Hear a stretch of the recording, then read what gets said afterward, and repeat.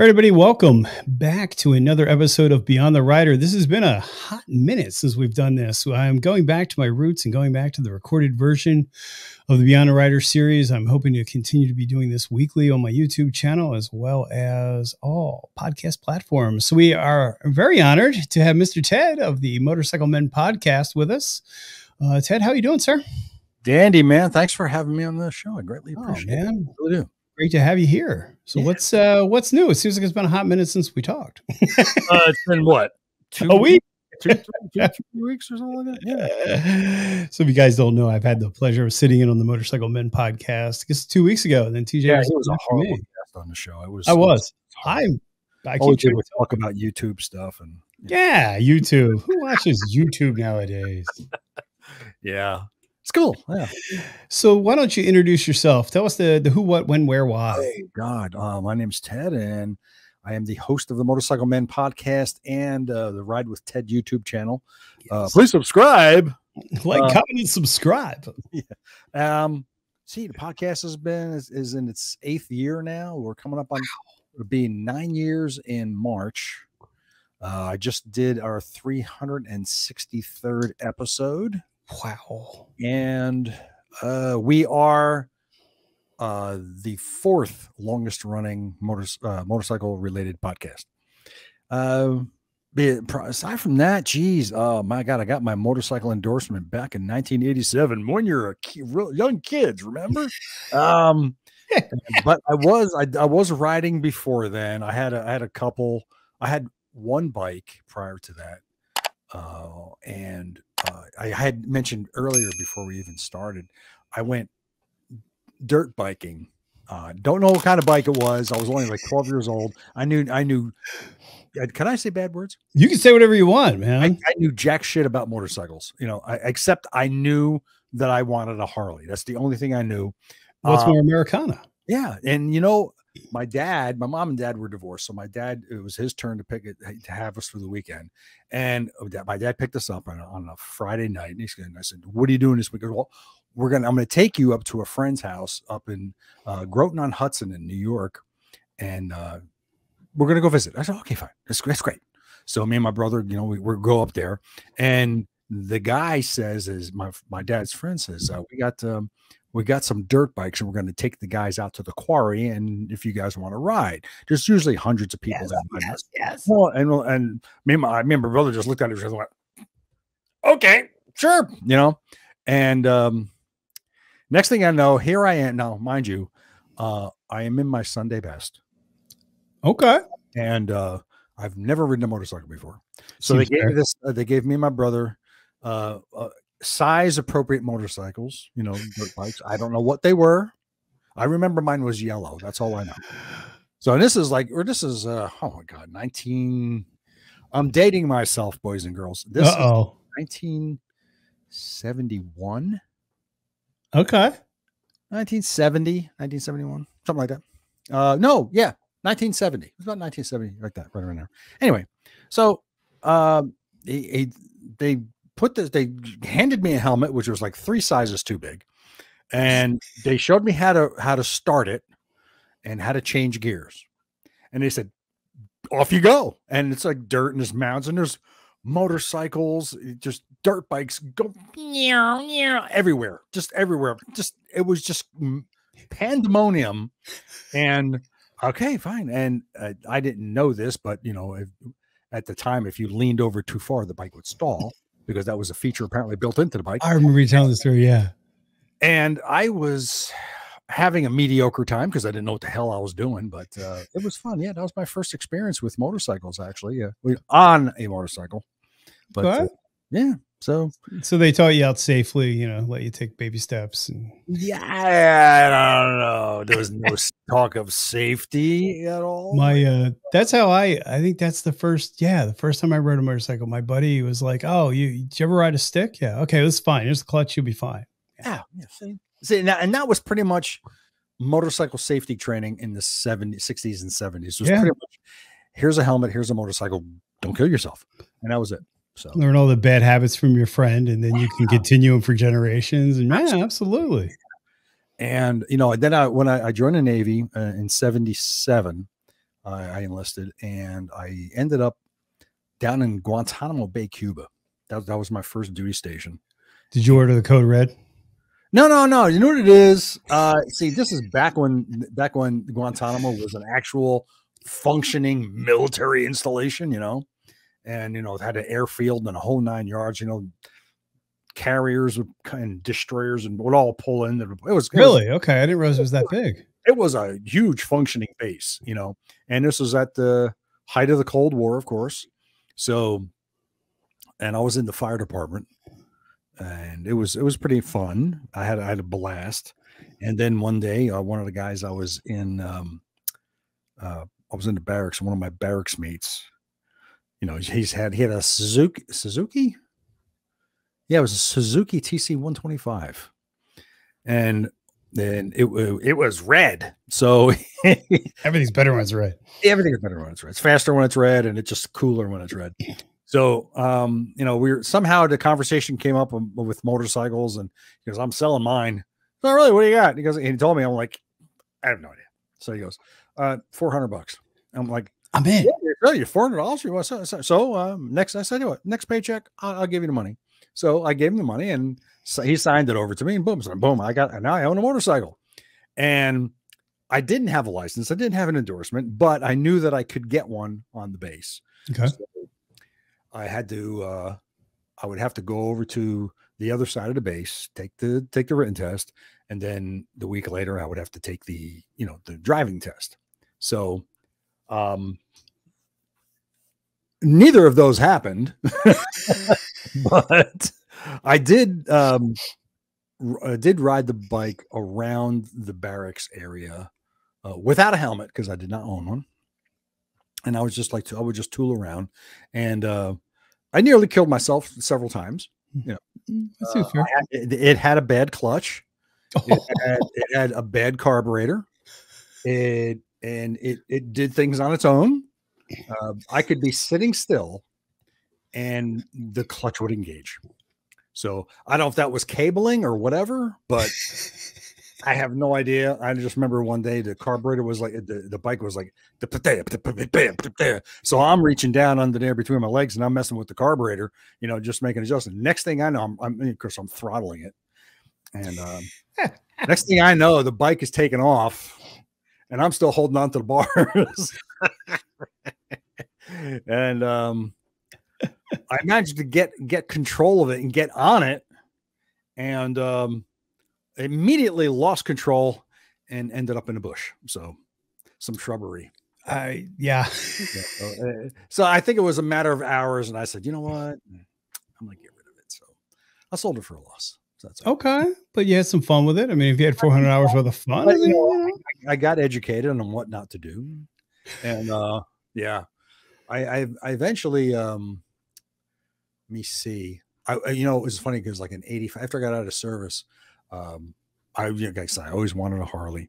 And at the time in 85, you could pick up a brand new Sportster for $3,500, spanking new right off the showroom floor. Damn. Of course, you had to find a showroom because there were no. Oh, yeah.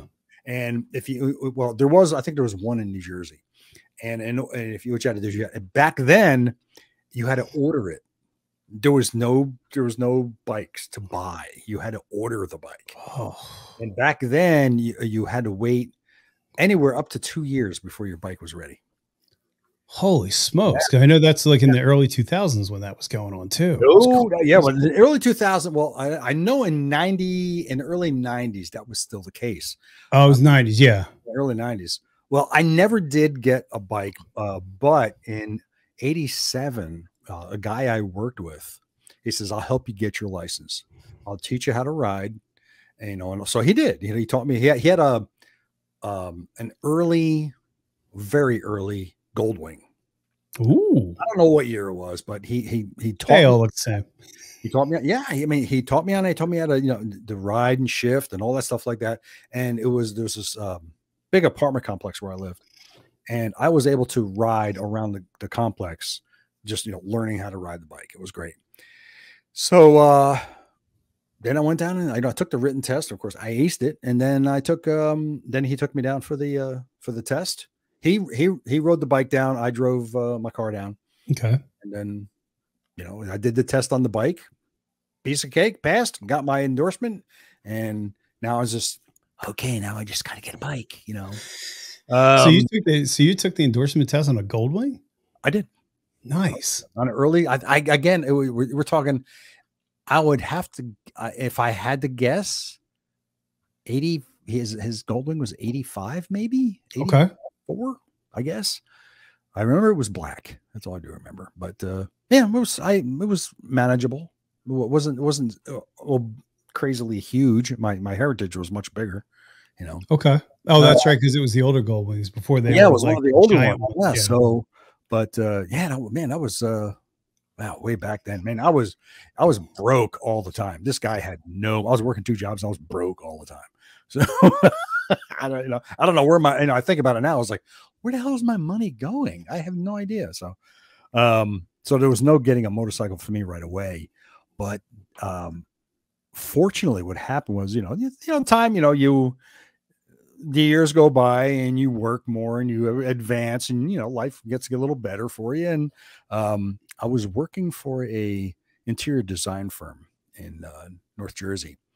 And the gentleman that I worked for, it was a small company. It was basically just 4 of us. There was the boss, his wife, the wife's sister, and me. That was the company. Wow. Yeah, but he made huge money, man. There was a lot of coin coming into that office. But he in 93 or late 92, he went to one of the local dealer in Jersey at the time in Edison, and he ordered a Sportster 883. Okay. A year and a half later, they told him it was ready. He can come pick it up. They told him it was being delivered. I was like, okay, cool. That's cool. So he brought it. I was like, right, it was great. It was cool. This was nice. So it was a 1994 model that he got. And he had some extra things put on it. He had bags put on it, windshield, an extra tack. Yeah, because he had the speedometer and a tachometer next to it. And that was pretty much it. He didn't have it chromed out and everything like that. The funny thing was he was such a workaholic that he never rode it. Never rode the thing. And I would, every time and every time I saw him, I says, hey, you take the bike out this weekend? No, I didn't take the bike out. And this went on for years. I mean, literally it went on for years. So, then it came to the point where I left his company, but I continued to work part-time for him. And every time I would come in, would do some work, and I say, hey, so you've ridden a bike lately? No, the tires are flat, battery's dead.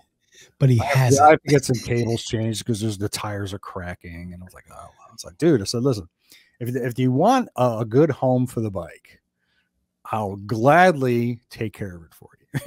So that was a running joke for a few years.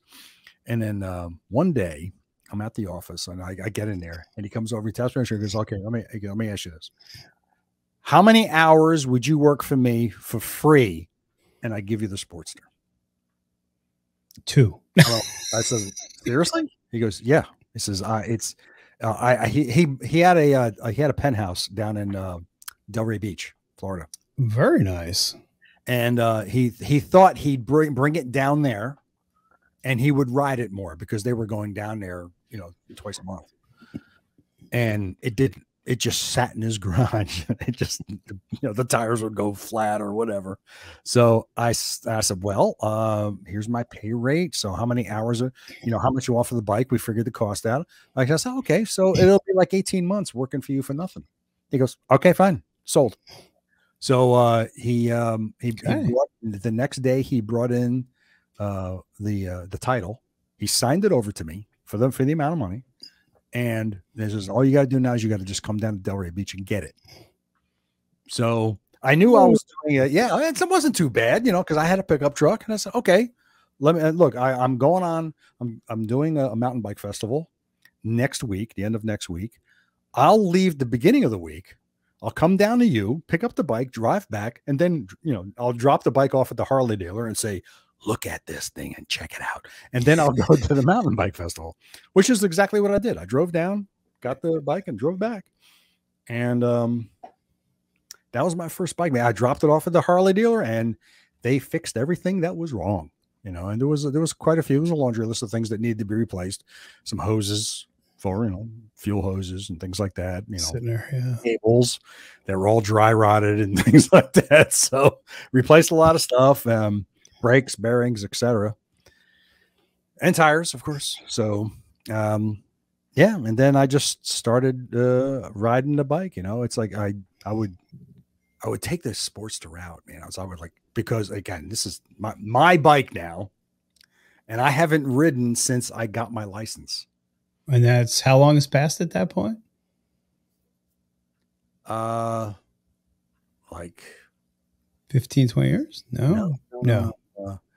8 years. Okay. I was thinking it was longer than that. Okay. No, It's a long time though. It's still 8 years, man. Yeah. So I would start at my house and I would like ride around the block. And then and each time I took the bike, I would expand it and go out further and further and further. And eventually what I ended up doing was, I think it was like maybe about, that was in the spring. That summer, even though I had my endorsement already, I took a MSF course. Good move. Good move. Yeah. So I took it. I was at Lakehurst, actually. It was at the Lakehurst Naval Air Station. That's where they had the class. So I took it, and the guy's like, I mean, because you already got your license and a bike. So it's like, yeah, I'm doing this as a refresher. I've been off the bike for a while. Okay. So no problem passing the course. It was a piece of cake. But now I felt more confident now that I've taken this class, more. And then I just started getting out there. You know, I didn't venture out of Jersey or anything like that, but I had that bike for just a little over 10 years. Yeah, that's awesome. I got the bike. You ready for this? I got the bike with 1,600 miles on it. Okay. Now, mind you, I got it when it was 10 years old. 1,600 miles was on that bike in 10 years. So if I put on an additional 15,000 miles on that thing in 10 years. Wow. Yeah. And then, browsing Cycle Trader as you do. And I saw this Heritage and it was gorgeous. And I said, I'm going to go take a look at this thing. So I wrote out to, is that Brian's? Was that Brian's Harley-Davidson? Okay. That's the dealer I use. Yeah. Right in Langhorne. Yep. And that's right there in Langhorne. That's where I went. And I looked at it. I saw the bike. And I was like, oh, man, this thing is awesome. I took it for a test ride. That was great. And I was on the phone with my wife. I said, man, this bike is beautiful. So what do you want to do? I said, I'd like to get it. Okay, well. So we finagled some things. And, well, next thing you know, I'm putting a deposit down on the bike. And he goes, okay, fine. So the guys kept saying, when are you going to come get it? When are you going to get it? When are you going to get it? Well, it is Saturday at, 5 o'clock. There's not a lot going to happen now. So I'll be back, next weekend to come get it. So that's what I did next weekend. It's funny is that I told my brothers that I went to this Harley dealer in Pennsylvania and they have a lot of bikes there because at the time, oh, no peer pressure. They didn't have their licenses. These guys, they didn't have their endorsements for bikes. But they were on the verge. Tim had a scooter, I believe. Oh, those guys that start with scooters, man. Jeez. Did he have a scooter at the time? Yes, he did. Yeah. He had a scooter at the time. Chris didn't have his endorsement. They were working on it. In fact, but anyway, so I said, you want to go with me to this dealership and we'll go look at these bikes? They have a crap load of motorcycles. Oh, okay, fine. So they just thought we were going there just to look at motorcycles. So I told the salesman, I told Ed, I said, look, do me a favor. When we're going around, don't say anything that I bought the bike. He says, well, we've taken it off the floor and it's in the shop getting cleaned up. I said, well, just leave it there and show me around. So he showed us around the store and he's, in the back and all that stuff like that. And they were going, my brothers were oohing and on and all the bikes that they were seeing. And then he goes, I have another bike's in here I want to show you. So he brought us into the shop where all the other bikes were, including the one that I just bought. And it had a sold sign on it. And my brother said, oh, dude, look at you missed out on this. And I'm like, no. And I pulled the thing off. I said, it's mine. So they're calling me names all day from that point on. And that was in December too. And I had to ride the bike home and I didn't have any. Well, I did have winter gear. I did. Actually, I brought my space suit with me, and I rode the with the spacesuit all the way home, so I felt good. Oof. Yeah, it was all right. It was fine. But that was that, and that's the bike I've had ever since. You know, since I bought it in 2014. It's a 2003 Harley Davidson 100th Anniversary Heritage Classic. Nice. That's a beautiful bike. It is a pretty bike. I mean, it really is pretty. You know, what sold me on it was the big spoke wheels. That's what sold me on it. You know, and I bought it in, like I said, in 2014, and that's the bike that I ride pretty much just about everywhere. And then last year, this is 2021, yeah, February of last year, I picked up a 2003 100th Anniversary Sportster. Nice. Yeah, so that's like I wanted to get back on a Sportster again because sadly, when I got the Heritage a month and a half later, 2 months later, I sold the 883 that I had. Okay. And to this day, I'm kicking myself that I sold it because I wish I didn't. It's always the way. Yeah. But you know what? The Heritage has been a wonderful bike. I've had issues with it, but you know, as you would, you know, because it had the twin cam. It's got the twin cam in it, and the twin cam 88. For those who don't know, had a issue with the cam chain tensioners back in the day. So, you know, and I guess because you listen to the podcast, you've heard the story a gazillion times probably. But I after a year of the bike being down because of the cam chain tensioners, I eventually rebuilt it and got the bike back on the road. And I rode that. I've been all over the place with that bike. Florida Keys twice. Sturgis. You were Sturgis this year. Yeah. Yeah. So it's been great. A lot of fun. Yeah. A lot more trips coming up too. That's awesome. So you mentioned your brother. So that's a good segue to that. So you guys have quite the collaborations. You were in a band together, right? Yeah. You know, we just don't learn. No. Misery loves company. Yeah. You know, back in the late 80s, my brothers and I, we started a band. It was a hard rock, heavy metal band called Thunderheart. And it was me on guitar, my brother Tim on guitar, and Chris was on drums. And we brought in a bass player and a lead singer. And we did all the original. We played all originals. We played in all the shit clubs in New Jersey that you can imagine. Plenty of them. What's that? There's plenty of them. There's plenty of them. You know, we didn't make a dime off of any gig we ever did. Because that's just the way the business is. It's just the way the business is. You play for nothing. You know, you play for exposure. You're going to be big, kid. I tell you, you're going to be. You know, we had a lot of people that were on our side, and you know, we played some relatively high-profile places, and it all went to crap when we found that our bass player was, you know, doing harrowing gigs and, you know, stuff like that. So it kind of fell apart from that point. And the lead singer, not the lead singer. Okay. It was, Chris, he bowed out of it because he got tired of the shit. And so it all just kind of fell apart at that point. Yeah. So, and then, I had a couple other bands after that, and I took some time off. And then in 1999, around 99, I threw it out there. I said, hey, why don't we just do a tribute band? You know, let's get together, let's do a tribute band of some sort. And they said, yeah, why don't we do something like that? That seems painless. Right? Sure. Famous last words. It's painless. It's nothing. So now listen, because we'd always have like family barbecues and stuff like that. And naturally the guitars would come out and the drums would come out. That we'd be playing, and we did a lot of Mellencamp, you know, John Cougar Mellencamp, a lot of that stuff. And you know, they said, you know, well, you know, you kind of sound like the guy, so why don't we do it that way? So we decided that we were going to do a John Mellencamp tribute band. And where my brother Tim lived at the time, his neighbor played keyboards, so we asked him if he might be interested. He said yes, and he knew a bass player. Yeah, he knew a bass player, so we got a hold of him, and he said he was definitely interested. And then the bass player said, I know somebody who would be great for singing in this. So we got a hold of her, and then she joined the band. So now we had 6 people in the band. Whoa. Yeah, so I'm doing lead vocals, and Tim was on guitar. I was also playing guitar. We had Chris on drums, and Alec was playing keyboards, and Patty was a singer, and we were doing good. We were we were actually getting paid for our jobs. Okay. Doing really well. We were getting paid for a change, and we were because we're getting a lot busier. We're still playing some dive bars, but we're gigging really good. And Chris eventually started to lose interest because it wasn't this kind of music anyway. So he bowed out, and we got another guy to fill his position, and we fired him. And then we got another guy, and we fired him. And then we got another guy. Fire him. We fired him.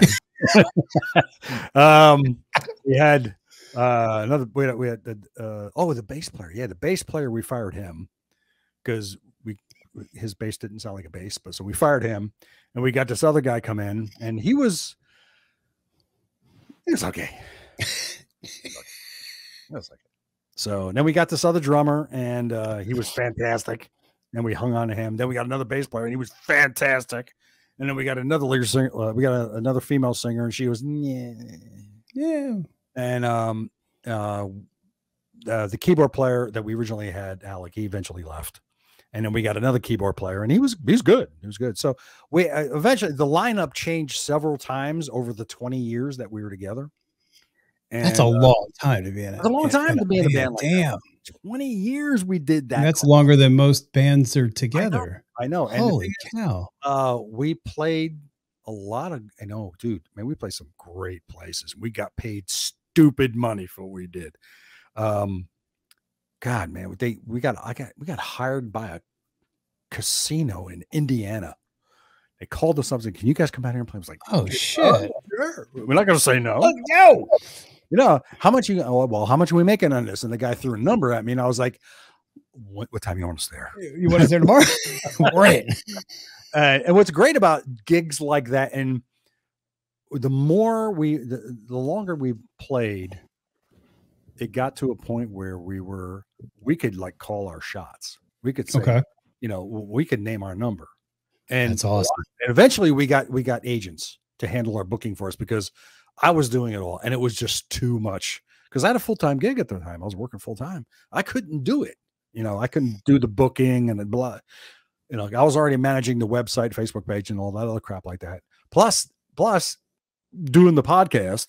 So I had a lot on my plate. And so I finally we got agents, and they were booking in us some really good places. These are, when you think about gigs, it's like A rooms, B rooms, and C rooms. Now your C rooms, I like to say the C to Z rooms are your bars. Okay, you want to be as high in the alphabet as you can be. Fair enough. If you're playing, you're doing the C and the D rooms, you're okay. But when you start getting into the M's and the O's and the P's and the Q's, you might want to start thinking about your venues a little bit harder. And we were playing a lot of A and B rooms, and they took care of us. My God, you would not believe the food spread that they would have backstage for us. Oh my God. You'd think we were kings or something. Of all the places that treated us well, I'd have to say, oh my God, that's a tough call. BB King's in New York City treated us really good. There was more food backstage than I knew that I could eat, and there's a casino up in upstate New York. I can't remember the name of it now, but it's like 2 miles from the Canadian border. But now all these places would put us up. They would get hotel rooms. Damn. Yeah. Hotels, transportation back and forth to the venue, food. We didn't have to, and they paid us. That's living the dream. It was good. I had to take I lost a lot of time off from work. I was using my vacation time for a lot of this stuff. All of us were working. Well, it was like Tim and I were still full-time employees. Our bass player, he owned his own tire store, so he could take off whenever he wanted. And the three other people in the band, they were full-time musicians. That's what they did for a living. So we just had to schedule. So it was just difficult for me and Tim because we had to schedule our gigs all around your work. Yeah, work and stuff like that. Oh, Penns Peak in Pennsylvania. You know Penns Peak? No. Oh my God, it's a great concert venue. It's in the Poconos by Jim Thorpe. You know where Jim Thorpe is? Yeah. Mhm. Okay, it's right by there. It's called Penn's Peak. Big names play there. You know, we're talking national touring acts play there, and we got thrown on a bill with a Bob Seger tribute band, and so they decide, well, you're gonna open for them. I'm like, okay, fine. How long we get to play? And I'm thinking they're gonna tell us, you got 30 minutes, do your thing, and get off the stage. But they said, you can play for an hour. I'm like, oh crap, great. So well, I don't know if it was the largest crowd we've ever played for, but it was one of the biggest. There was over 1,800 people. Wow. It was standing room only. And we finished playing and we ran off the stage. We broke down we didn't have any road people, so we broke down our own crap. We get up the stage and Rich, the lead singer for the Seeger tribute band, goes, now we're supposed to follow you. I'm like, sorry, dude. But yeah, it was tell you what, but once 2020 came around, the whole pandemic thing happened. Oh, yeah. And we were at the time, we were really, we were going to have probably one of the best years we had, because I had the books put it this way, by the first of the year, I already had us booked through July. Okay.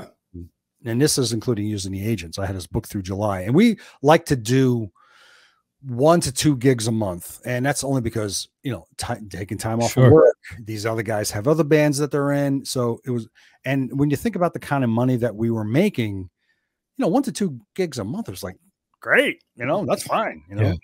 And then I was on the verge of having probably, we were looking at,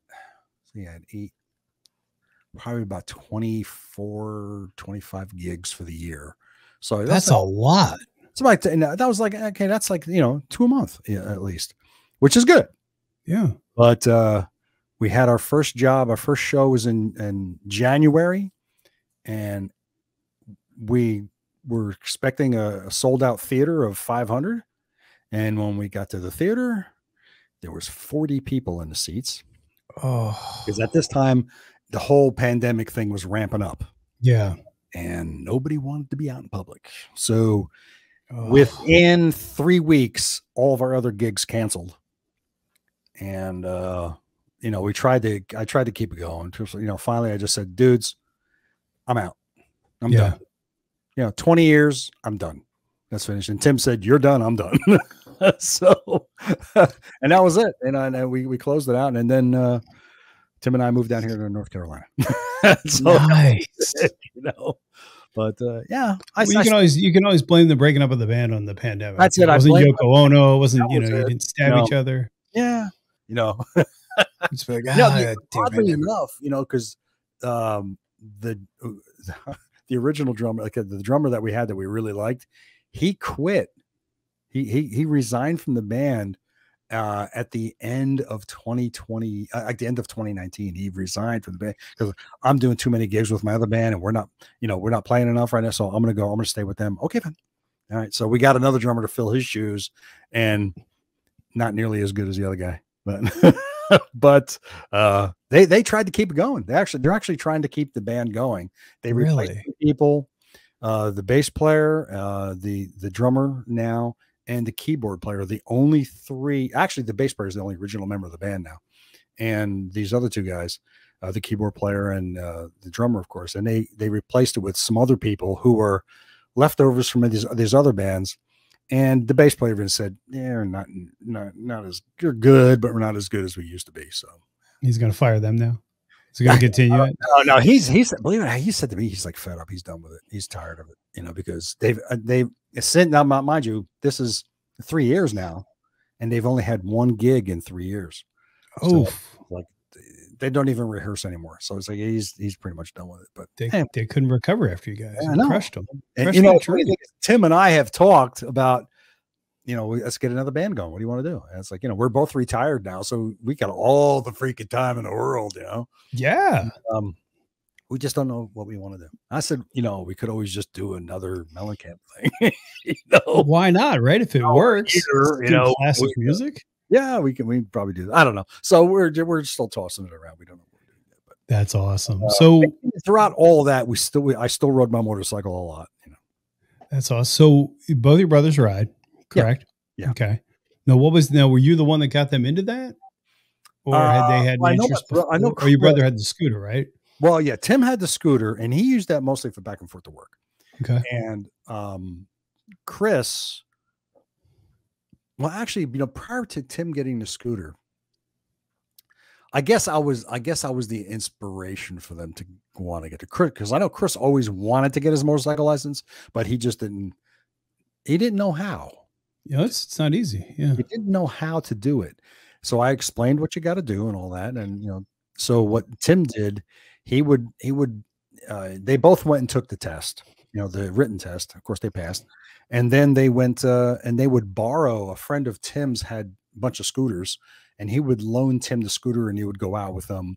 And then Chris would go with him every now and then. And then I would come up with I had the Sportster at the time.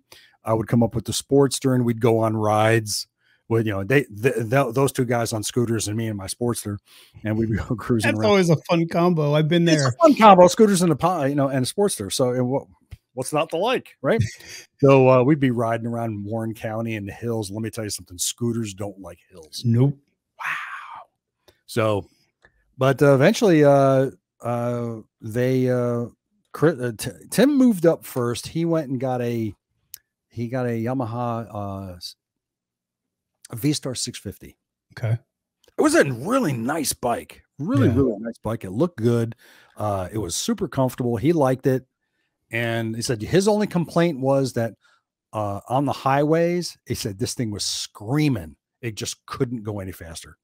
You know, he had that for a few years. And then Chris didn't have a bike. And one day I was out, I was at home, and I was out on a bicycle ride, and I saw this motorcycle on the side of the road, and the guy wanted $2,400 for it. And it turned out to be a Yamaha, help me here. Yamaha. What was it? Virago. It was okay. Virago. That's the bagger one, isn't it? What's that? Is that the bagger? I'm trying to think. No, I know the name. I can't place it. It's kind of like, if I had to put it in a category, it would fall in a category with the Sportster. Okay. But this guy had it raked out, man. He chopped it a little bit. He had it all raked out. So I was talking to the guy for a while about it. And then I called up my brother. I called up Tim and I told him about it. And then I called my mother and I told her about it. And she goes, well, how much does this guy want for it? And he goes, $2,400. And he said, okay. So my mother actually just doled out the money. Nice. For that. And they said, okay, well, he's got the money now. So somehow she got the money to him.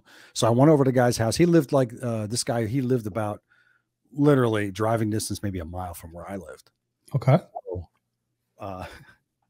I went over and I picked the bike up and I drove it home. And then I had to get it up to Chris because we were going to surprise him with it for his birthday, which was in September. So the day I rode, now I had never ridden a bike like this before. It was a chopper. It was, I never rode a bike like that before. And because, choppers are kind of squirrely in the corners. Right? So I said, I'm going to ride the bike up. And I'm going to ride to my brother Tim's house. Halfway up, and I don't know what it is with me, but halfway up, it starts downpouring.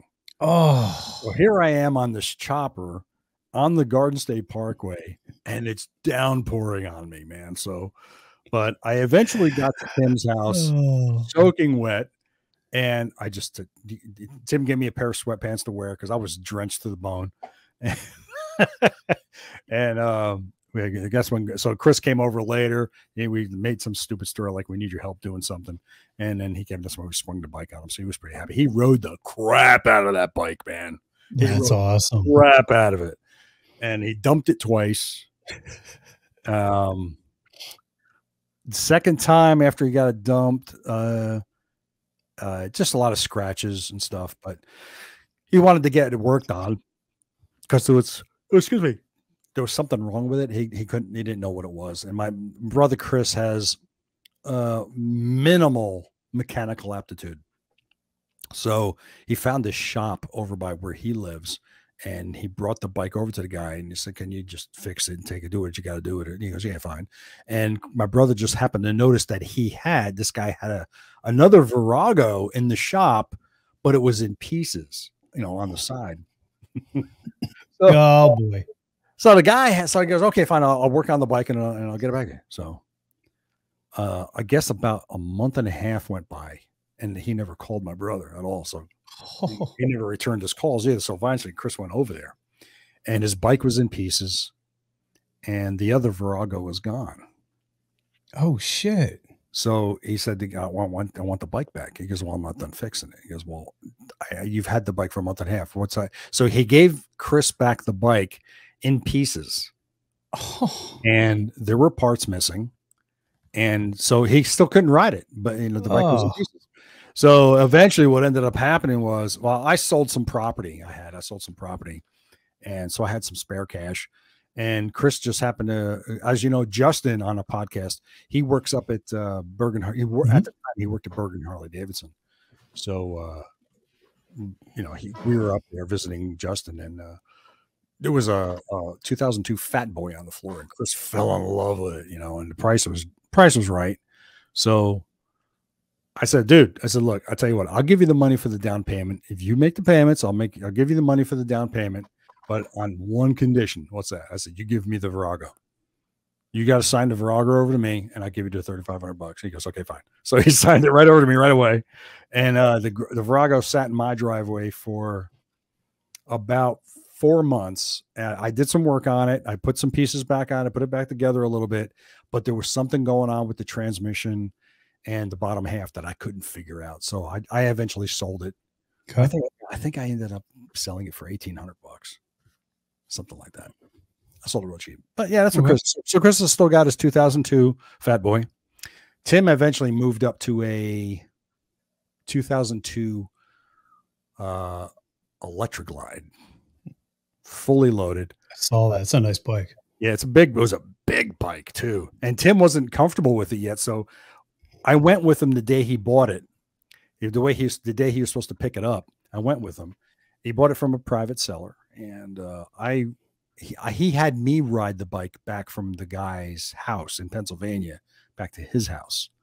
So for the first few weeks, Tim just basically rode it around town just to get used to the bike. That thing was I know electric glides are big, the Ultras, I know they're big, but for some reason this bike just seemed really big, and Tim's not a tall guy, Tim's like 5'6", 5'7" or something like that.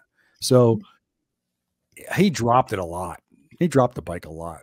There was a dip in the road underneath where he had to put his feet down. Bike's going over.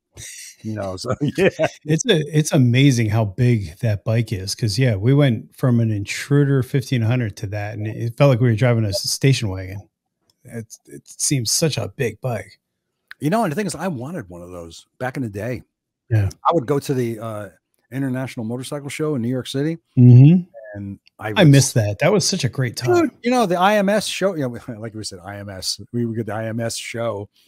As you know, the joke, if you say IMS show, you're basically saying International Motorcycle Show. So, but I loved going to that show. Mm-hmm. That was great. I had a great time every time I went. But every time I went, I would, prior to getting the bike that I have now, I would sit on the Electric Glide going, "I like this bike. This is nice. This is nice." And then I'm like, eventually just got this is really big, So, but I like the Heritage. Yeah, the Heritage is a great bike. Yeah, I mean they're and it's all kind of like you said. The problem with a big bike is it's always a big bike, and the problem with a small bike is it's always a small bike. There's no, there's no. I mean, yeah, you can take the tour pack off, but it's still not a small bike. Yeah, the thing is something about the soft tails. They're, I don't want to say they're mid-range bikes. They're really not. My bike is like 700 pounds, so it's not a lightweight by any stretch of imagination. The advantage that the soft tails have over the bigger touring bikes is they're a bit lighter, and they have a lower seat height. Mm-hmm. So, when I'm dealing with a 24-inch seat height, it's like 24.5 inches, and you think about it, it's super low. It's really a low, but it's comfortable as hell. Super, super comfortable, and that's one of the things that I really like about the bike a lot. It's a nice bike. It's because it's sort of to me, that's the classic Harley look to it. Yeah, that, and it's a shame, like, for example, the Harley Deluxe, which they discontinued, which sucks. I think holds more of the more classic look of the Harleys that we know from back in the day, but yeah, it's just something about the soft tail line is just, the bikes are so smooth, first of all, and they feel they're comfortable as hell, like I said, lightweight, low seat height. You can't beat them. They're just great. No, they're fantastic. Yeah, you're riding what? You got an I have a 2020. Yeah, I just drew a blank. 2020 Road Glide Limited. Yeah, see, I had the Ultra. I've only had this one for a year and a half, and I had an Ultra for about 3 years. Oh, yeah. See, the Road Glides are cool. There's something about the Road Glides are just really cool. I don't know what it is. I think it's. I don't know. The problem with the Road Glide is that when I wanted one, it was pre-Rushmore. So let's say it was like 2012, and then they discontinued it for a year. Then they came back with it after Rushmore, and then all of a sudden it became cool. And I wanted one before it was cool because I liked the fact that nobody liked it. It was the ugly stuff. Everyone's like, that bike's ugly. It's not a classic Harley. I'm like, but it's cool. It's the anti-Harley. Yeah, you know what it is? It's just, and the earlier Road Glides had that real shark nose on it, right? And that's what everybody hated about it. But then when they brought it back, all of a sudden nobody hated it anymore. Yeah, I'm curious to see what the new one, how the CVO is going to shake. Not the CVO, but the CVO style is going to obviously come down to the standard line. I'm curious to see how that's going to shake out. I don't know. It's like I've only ridden a Road Glide twice, and that was both a test ride. Okay. And, I was amazed at how nimble it felt. I thought because of the fairing being frame mounted, I thought it was going to be a beast to handle, and it wasn't. It was really light. It was really easy to handle. I don't know. It's just, and the second time I rode one, I was too busy trying to figure out how to operate the freaking radio on the to really notice what the hell I was, I was like, the bike is great. How do I turn this radio on? It's like I couldn't get it. When I took one, the first time I ever rode one, I took it out for a test ride at the it's the dealer by AC. I always screw up the name, but the guy's like, well, I'm not going out, so just take it out. Well, the GPS was pointing. I didn't know how the GPS works. The GPS is pointing like north, but I'm going south. I don't know. I couldn't figure out how to get back to the dealership, and I'm like, I'm going to be the guy that calls like, hello, I'm at a Wawa. Come pick me up. Wow. But yeah, there's just too many damn buttons on that thing. When you first get it, you're like, what the hell's all this doing? Well, dude, I had the chance to ride the Pan America the first 4 months that it was out. I had a chance to ride one. I went up to Bergen Harley, and Justin was working there, and he gave me the ins and outs of how to, function on the bike. And one of the things that struck me right away, even as I was driving out of the parking lot, is how many freaking buttons there were on the grips. Yeah. Right. There were so many buttons. I'm like, what does this do? Truth, I swear on a stack of Bibles, I must have beeped the horn like 30 times just trying to put the freaking signal on. Because this proximity to the turn signal and the horn, it was right there. I kept blowing the horn all the time. But the test ride was horrible because it's up in North Jersey and I was stuck in a traffic jam. So I really couldn't say I got a great test ride out of it. But yeah, it sucks too. Like Barbara's like that. It's still great. They take you in the spin and you're like, all right, we're sitting in traffic. Like this isn't really. Yeah, I know. Yeah, exactly. But I don't know. But yeah, you're right, man. With the handlebars, with all that crap on them, and just mine's real simple. I got turn signals and on off. I'm good. I mean, that's the one thing I miss about the Intruder. Sometimes it's just nice there was nothing. It's one of those things. Be careful what you ask for, because then all of a sudden you're like, it's there's a lot going. So what got you guys into the podcast game? Because that's big. I mean, that's a huge. You've been around for a long time, so it's not like you just jumped on the COVID bandwagon. No. What it was is one of the things I do, I don't know, you can't, well, obviously you can't see me behind me, but I have my bicycle is set up on an indoor bike trainer inside. Okay. And back in Jersey, on days where it was inclement weather, it was cold out or snowing, whatever the case may be, I'd have the bike on the trainer in the office. And while I was riding, I would listen to podcasts. Okay. And this is, 2014 going into 2015. I was listening to podcasts. It was back then. It was the Pace podcast, and of course, Motorcycles and Misfits, and Cleveland Moto, and those were the three main ones. Okay, the Wheel Nerds. They were. I think they were around at that time. Adventure Rider Radio. So I would listen to these guys, and Adventure Rider Radio is pretty much all about adventure riding, and which was basically in its infancy back then. Mm-hmm. The Wheel Nerds were very fun, and I'm sorry that they went away because their podcast was fun. I enjoyed listening to those guys. Now I like Cleveland Moto. I like Motorcycles and Misfits. And of course I enjoyed the Pace as well. And one theme that I always got from them was they put off this vibe that they were, and again, this is my perception of what I was getting, what I was hearing. They were not cruiser or Harley friendly. They didn't like them. And I heard a lot of bashing, and I'm like, look, okay, fine. I get it. You don't like it. That's cool. That's fine. But I would hear that a lot. So finally I just said, you know what?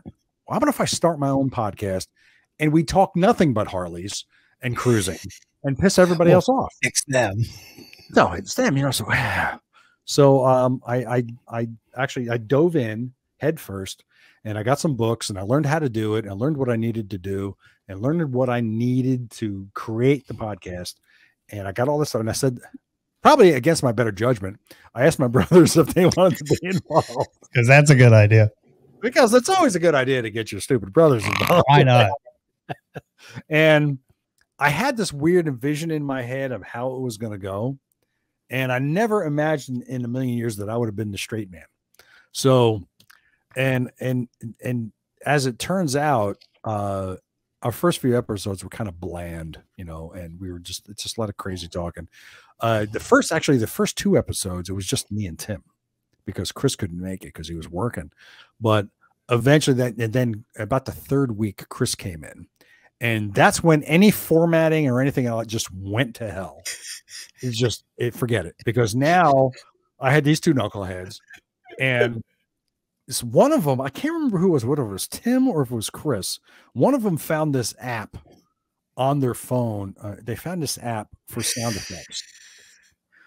And Tim plugged it in, and he plugged it into his phone, and he plugged that into the mixer, and it would come through crystal clear.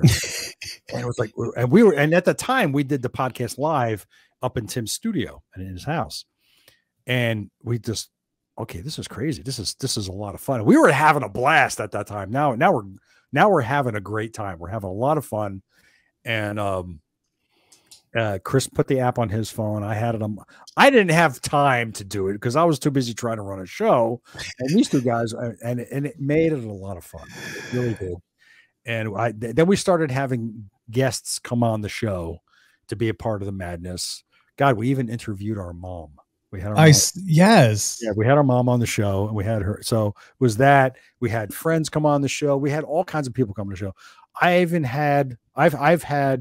had Phil from Cleveland Moto on the show, and that was in 2016. I had him on the show, and it was election night in 2016. Oh, and so he was on the show, and I was really surprised that he would do the show on election night of all nights. I've had Liza on the show a couple of times from Motorcycles and Misfits. The guys at Pace at that point, they pretty much pulled the plug on their podcast and they stopped doing it. Okay.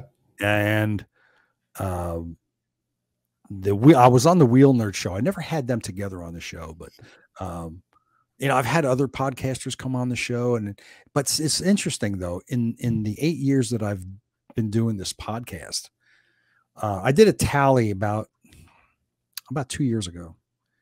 And at the time I counted, there were 164 motorcycle related podcasts.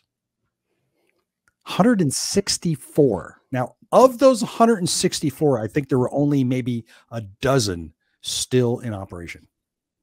Yeah. You know, I don't know how many there is now. I have not looked, but I would say more than likely that number is less than 20 active motorcycle related podcasts.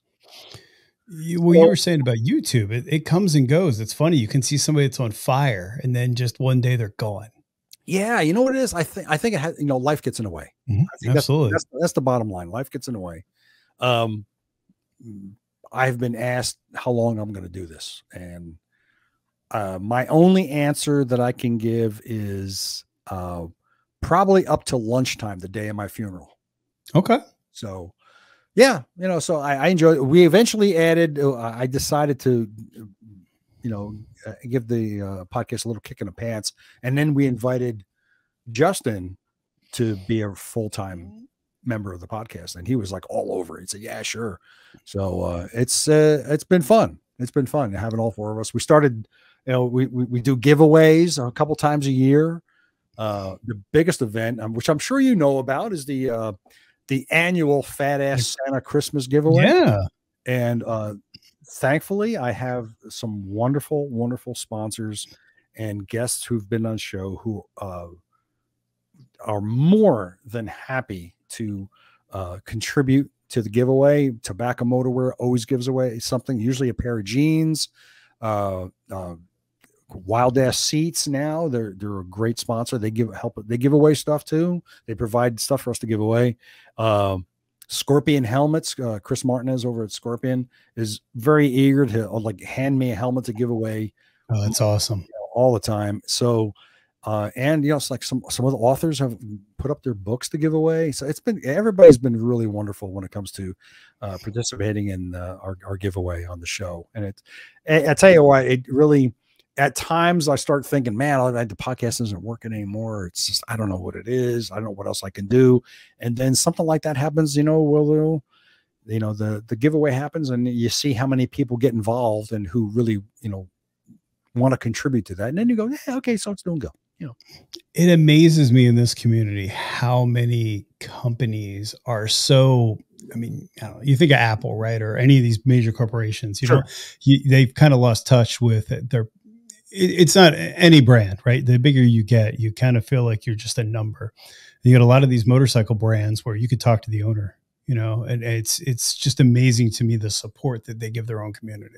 Oh, it's great.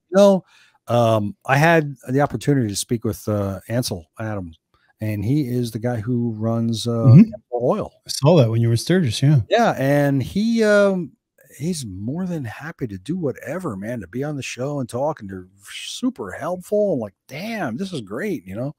I met up at Sturgis, I met so many people that just absolutely wanted you right. The community is just really tight, and we're all here for each other. It's great.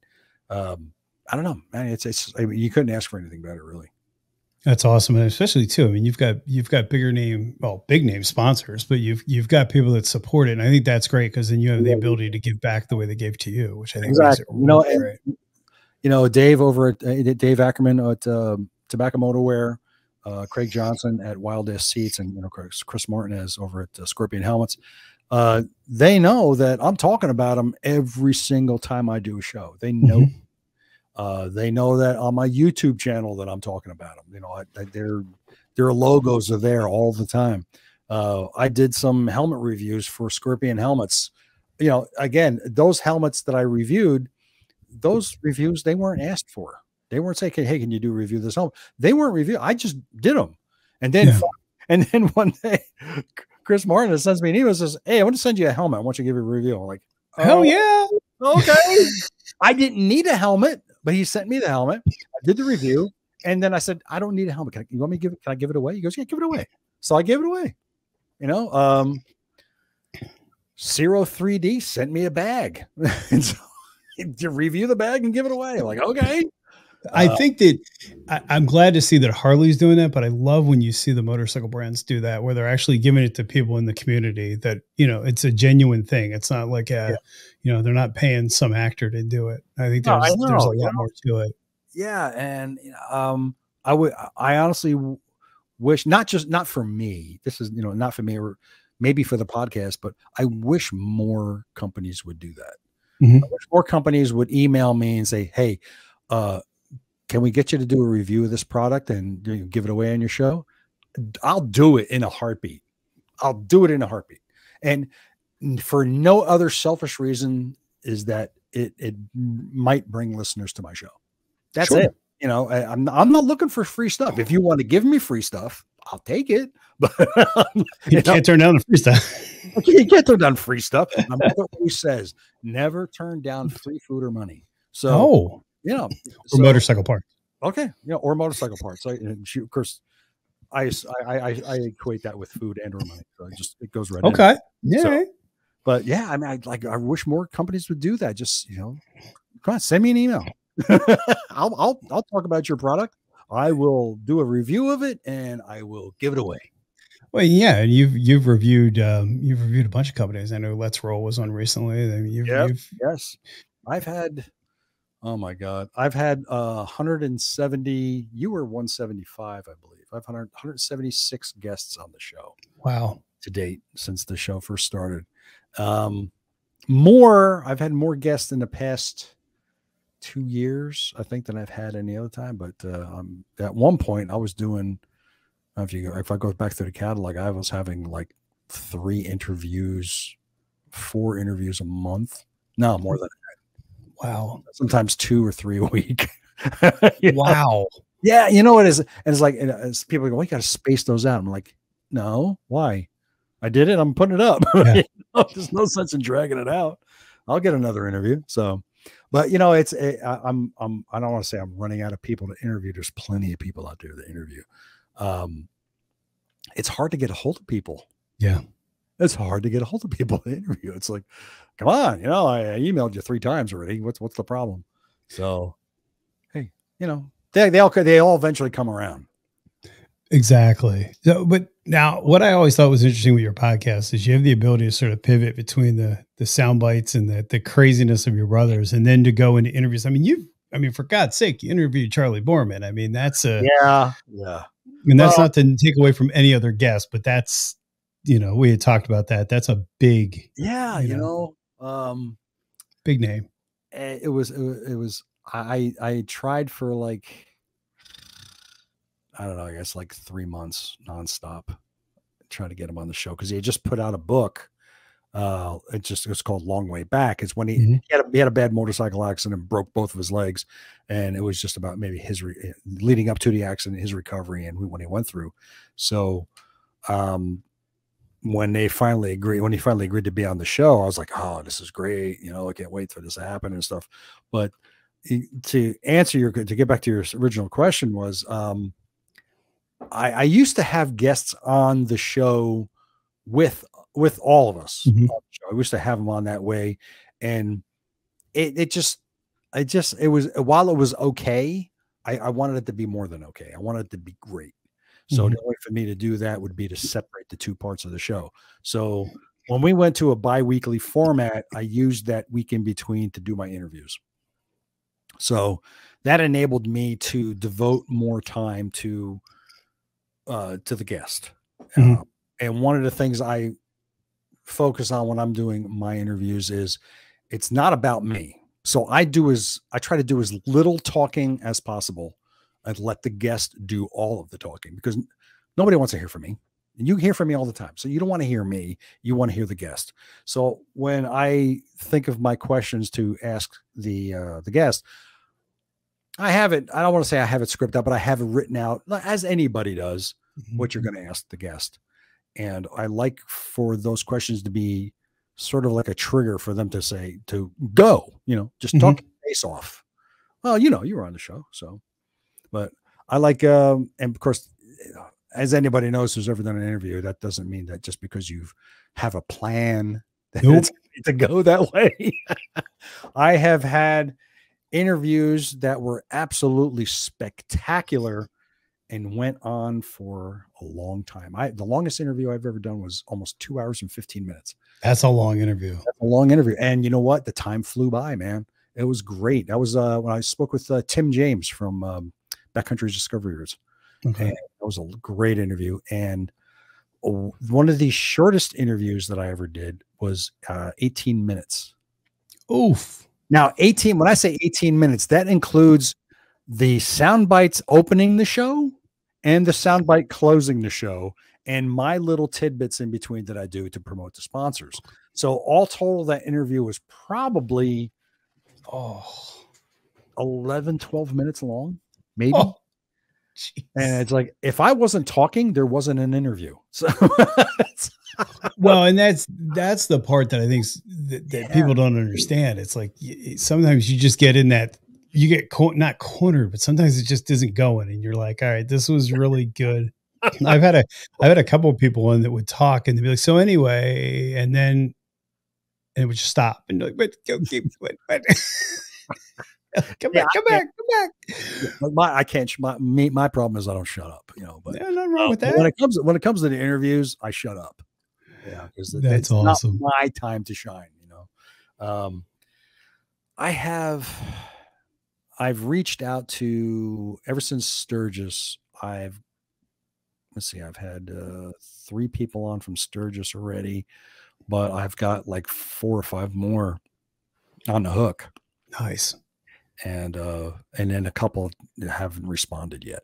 So it's, again, it's hard. I don't know. It's just, I don't know. I guess everybody's so busy that they don't want to respond, or they can't respond, or they see who it's from and they go, I am not talking to that guy. So I have no idea. The social media thing's weird because I've had engagements with companies I was trying to do reviews for, and you feel like you're stalking them. And then they're like, oh yeah, you sent that email 6 months ago. We saw it. But yeah, we got busy. Okay.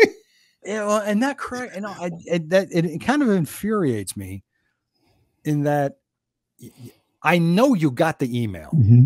You know, been delivered. It's been received. If you're too busy to talk to me, all you have to do, look, I'm very busy at the moment.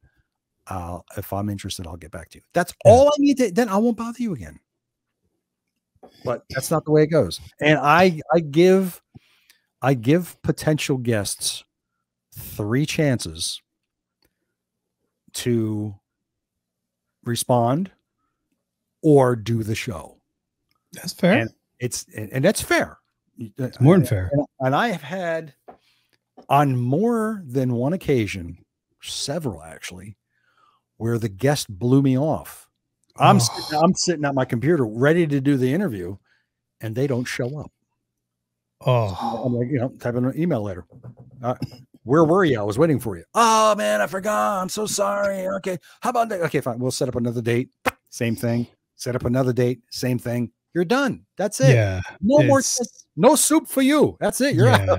That's, so hey, look, I mean, it's hard, right? Because the timing is so. Yeah, because there's only so many days in a week. Mm-hmm. And outside the podcast, I do have a personal life and I do got shit to do. Bottom line. Well, too, and I'm sorry, I didn't mean to interrupt you. No, it's all right. I think sometimes too, it kind of throws off the excitement of it.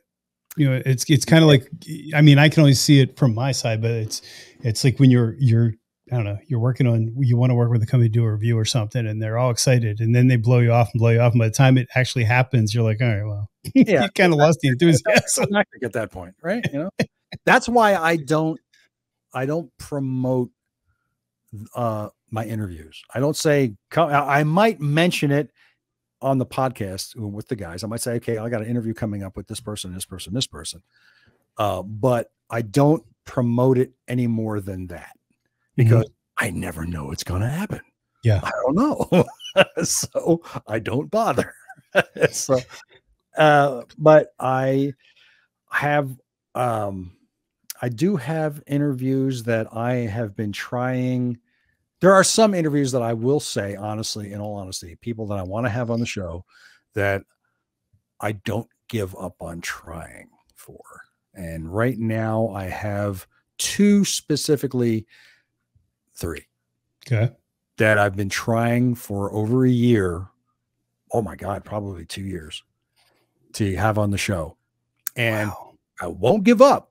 I keep sending that email out, putting the bug in the ear. Hey, if I would like to have you on the show, if you're interested, here's our format. Here's the way it goes. You can check out. We've been around for a while, so we're not some, fly by night podcast that started and we're in the basement of mom's house and, me and the kids sitting around, it's not like that. So, yeah, there's a few I just haven't given up on yet. I hope they happen soon. I was going to say, I was going to ask who that would be, but I don't want to ruin that. Because I'm afraid. No, I wouldn't. No, I get that. And, I can tell you who may not be on the podcast. That's Karen Davidson. She's probably not going to be on the show. Evil Knievel. Evil Knievel. Yeah, you're not going to make the show. You know the Karen Davidson story? No. You don't know the Karen Davidson story? Okay. So are we going to talk about Sturgis at all? Oh, I got plenty for you. I mean, if you got time, let's roll because I'm enjoying the hell out of this. Okay. We talk whatever you want. I got some critter questions to sneak in there too. We can skip ahead. And I'll do whatever you want. I'm having fun. I'll tell you a little Karen Davidson story. Well, this is part of Sturgis. So up at Sturgis at the Big Engine Bar, they were having their biker bells thing, right? So I knew some people were going to be there that I wanted to talk to. I knew they were going to be there. So I said, let me get there when they finish their ride. And because I know they're going to be gathering in a Big Engine Bar and they're going to have this whole thing and I can be there and I can corner them. Well, not really corner them. I don't want to sound creepy, but I can. But you are. I knew I am. I know where they are. So I get there and I did manage to. So I'm there. I'm standing in the back and I see Jess from Her Two Wheels. She's there. I wanted to talk to her. I had her on the show once before, but I've never met her. So I wanted to meet her in person.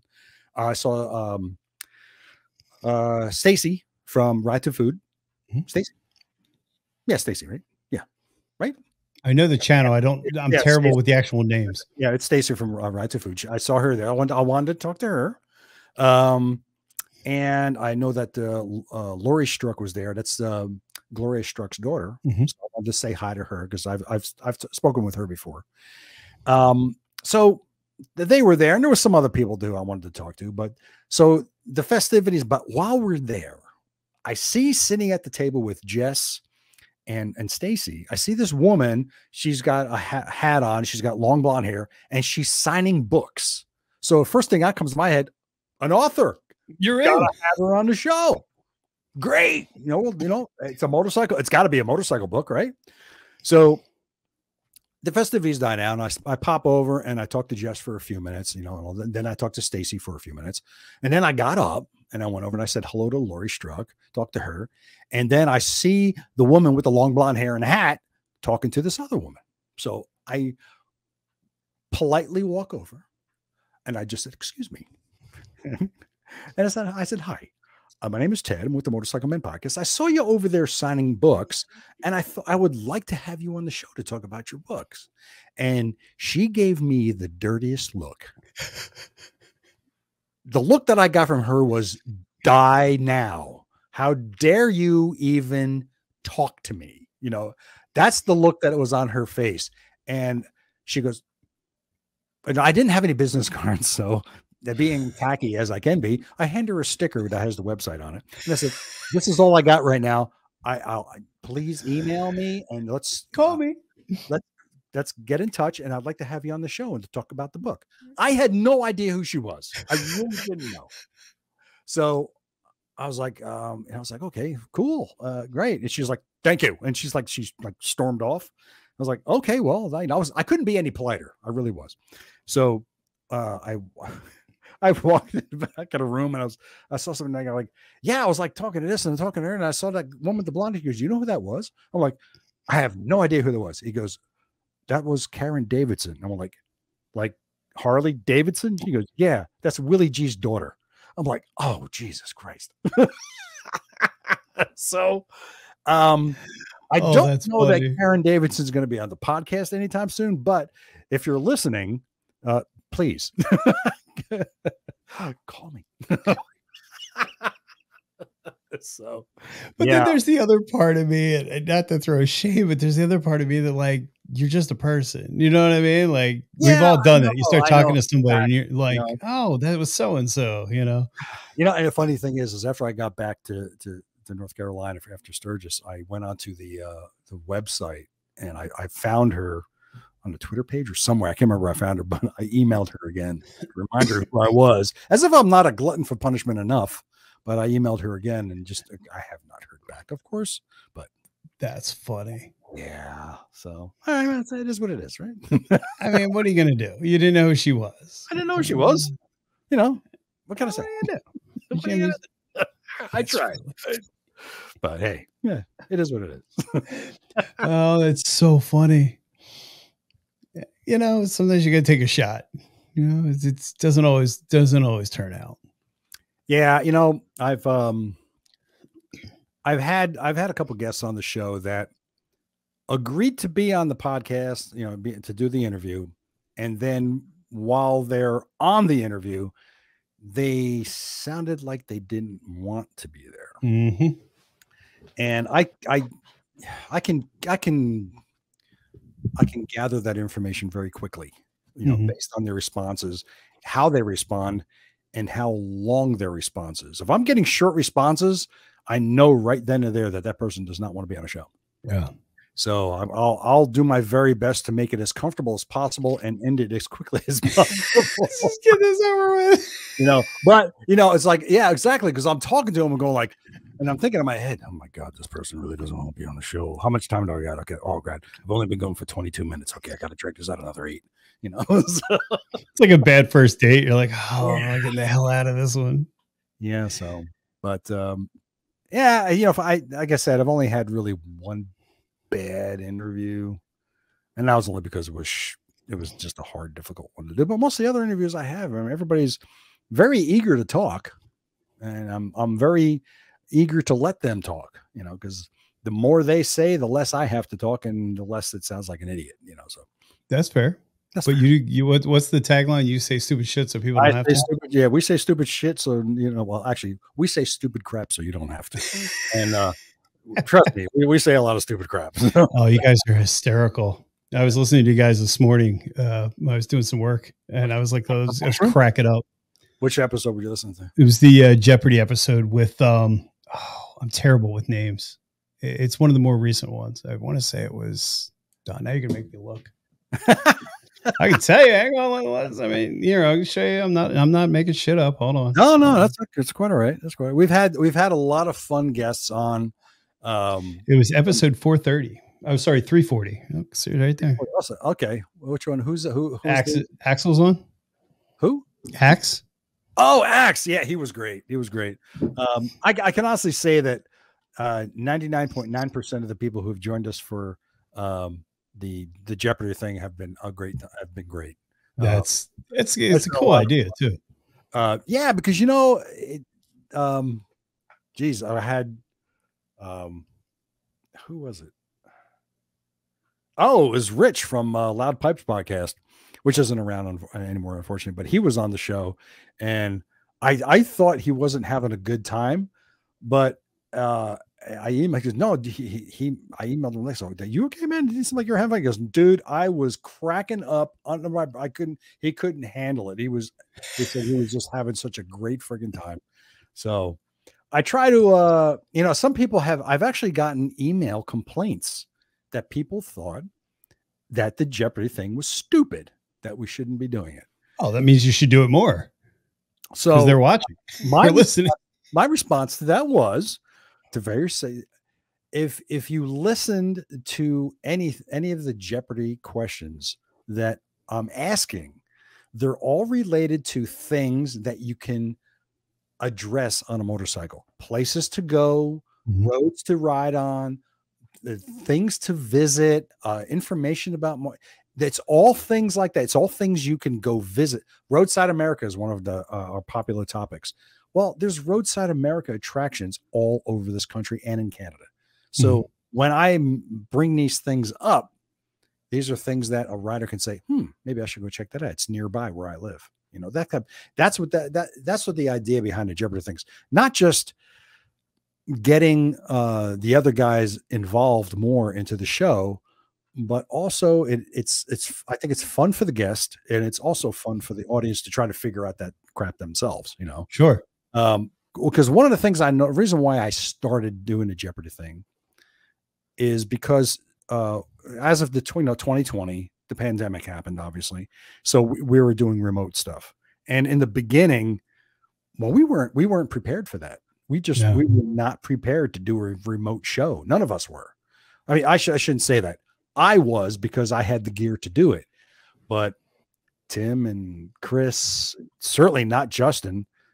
Justin just got a laptop a couple of years ago. So welcome to the new world, Justin. Yeah, welcome to the 20th century. So so in the first couple of times we did it, it was horrible. I'm like, man, we're going to lose so many listeners because of this. But eventually, you know, it got better. But the one consistent thing that I saw with doing the remote podcast, you know, and then of course, you know, Tim and I moved down to North Carolina, and we haven't done a live show where we're all sitting in the same room since,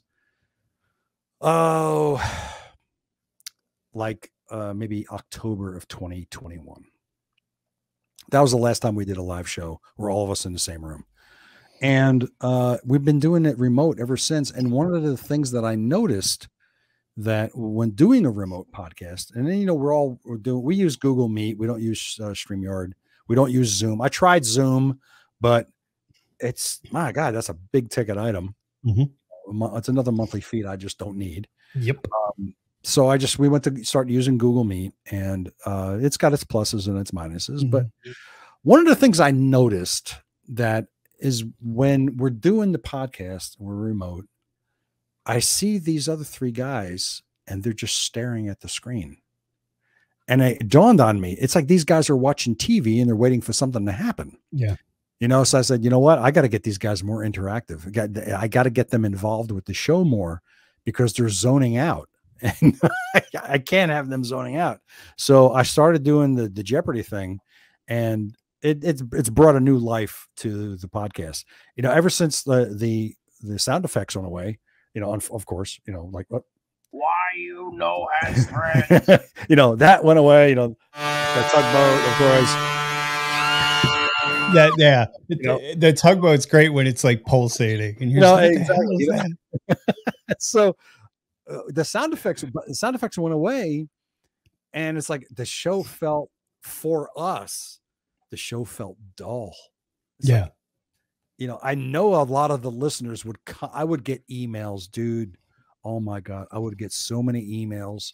I've even gotten phone calls. Will you please knock it off with the sound effects? It's driving me freaking nuts. You know, I'm like, I'm not going to stop. That's more reason for me to keep it going, because it's driving you crazy. But look, you keep coming back. Yep. You know, and you know what? You got to admit, look, I have the sound effect. I don't have it posted yet.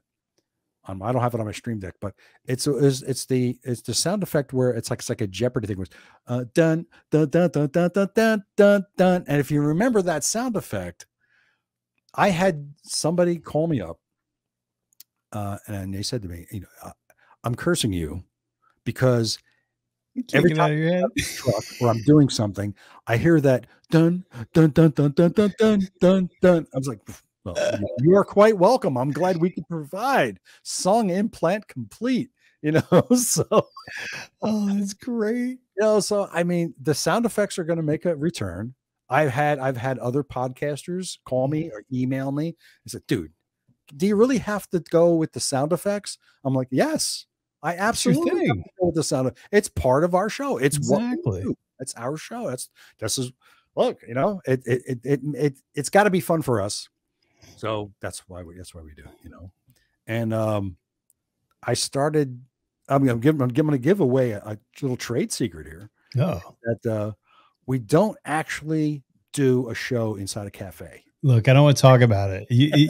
Finding that out was like finding out Santa Claus wasn't real. I mean, I'm not going to lie, damn it. And I'm going to feel stupid saying this. When I first heard that, I was Googling it because I'm in Jersey. I'm like, I wonder where they are. I'd like to go see that. And then it suddenly starts dawning on me. I'm like, those fuckers aren't in a cafe, are they? Because the fact that you have the subtlety of the diner behind you, that it really does sound that way. And I'm oh my God. And the funny thing is, it's like the first, I have to go back and check when I first started using the sound, because I found the sound. There was this website that I used to listen to, because it was like, I used to listen to it at work because they have thousands and thousands of different types of sounds. It's like sound therapy. Okay. And it helps you focus and concentrate and stuff like that. And one of the sounds that I liked was like a canyon sound effect. It was like Native American flutes going, and it was awesome. But I was scrolling through the sounds and I saw this cafe restaurant. I was like, well, let me hear this. And I'm like, oh shit, I know what we're doing, And then so I brought at the next podcast, I queued this sucker up and I said, welcome to the V-Twin Cafe. And holy crap, it worked. It worked. I was like, God damn it, it's staying. And and the funny thing was, this went on like this, and to this day we still use it. We still use it. And so I guess maybe about 6 or 8 months later, I get a call from Rich from the Loud Pipes podcast. And he goes, I have a question for you. He goes, what's up? What's that? He goes, how do you get such clear freaking audio recording your podcast in a freaking diner? I'm like, what? He goes, you're in a diner. How does your audio sound so damn good? What are you using, noise gates or filters? What are you doing? I'm like, dude, that's not real. That's just a sound effect in the background. He's like, God damn it. It's so well done though, because you don't really, you notice it, you don't at the same time, which makes it hysterical. I can hear it now. There are tens of thousands of people out there right now going, "Ah, real." I get on average, I get probably 1 or 2 emails a month asking me where the V-Twin Cafe is. Oh, like, it doesn't exist, man. Says, we're looking in Cranford, we're looking in Charlotte. We don't find it anywhere. Where is it? Like, it's nowhere. It doesn't exist. So I'm thinking that sometime soon, I better like open up a freaking restaurant that's called the V-Twin Cafe before I freaking lose it. Right? I think you should. I thought it was so well done because, like I said, I really did. I was like, wait, no, maybe it's not. No, maybe it is. I don't know. And then I'm like Googling away and I'm like, wait a minute, they got me. I really, honestly, seriously was looking for a rental space in Cranford, back in Jersey. I was looking for a rental space. Even if it was just a single room, just like my office I'm in right now, even if it was just a small room in an office building that I could rent, and just use it twice a month and call it the V-Twin Cafe. I would put a freaking sign out in front of the door that said V-Twin Cafe. I would set up a Keurig in one corner and people could come in and get coffee and they can listen to the show. I was seriously, but I could not find a space that was less than $1,000 a month, man. Oh, I bet. So yeah, I couldn't fund that. And because there are no podcast dollars, unfortunately, I hate to break everybody's heart that, there is no money in podcasting. Unless if your name is Joe Rogan, but that's it. Yeah. Joe's got it. Joe's got it on lock though. Yeah. I think, YouTube shut him down. I think he can't do his thing. Oh yeah, he does. He's just clipped. Somebody shut him down for a while. He wasn't able to do, I don't know, some sort of political crap. He wasn't able to do his show. Oh yeah. Well, that's another outlet and he's back out there again. I know he's on Spotify, of course. Well, who isn't on Spotify actually? Right. Yeah. I mean, as far as it goes for where my show is, I was surprised to find out how many outlets there are for listening to the show. Mm-hmm. I thought there was only like 3, but any place that has podcasts that broadcast, forget it. We're there. Yeah. Any place. And I was really happy. And the thing is, what's sad is I only get reporting. And that's the bad thing about podcasting. You just don't know what your real numbers are. You just know. You're not going to get numbers from every single source out there. And there are dozens of sources for listening to podcasts. There just are. And you just don't know what numbers you're getting from any of them. You're only getting numbers from the source that you are subscribed to. For example, I use Buzzsprout. And I only get numbers from them. I don't get numbers from Google. I don't get numbers from Apple or Spotify or nothing. I don't get any numbers from those guys. So I can only guess at what our numbers are. Do I care? Yeah, it would be nice to know, but that's not my driving force. I don't care. That's fair. Yeah. Just got to put it out in the world. So now here's the question I've been dying to ask you. And Okay. I'm going to splice this out because if my wife hears this, I'm going to go broke. How did you get started into rehabbing animals? Because that, honest to God, that's got to be the most interesting thing. It really is, because I'll be honest, there's a part of me in my heart that wants a raccoon. And I know that Katie wants one for Christmas. It's not going to happen. It's going to have a dream. Okay.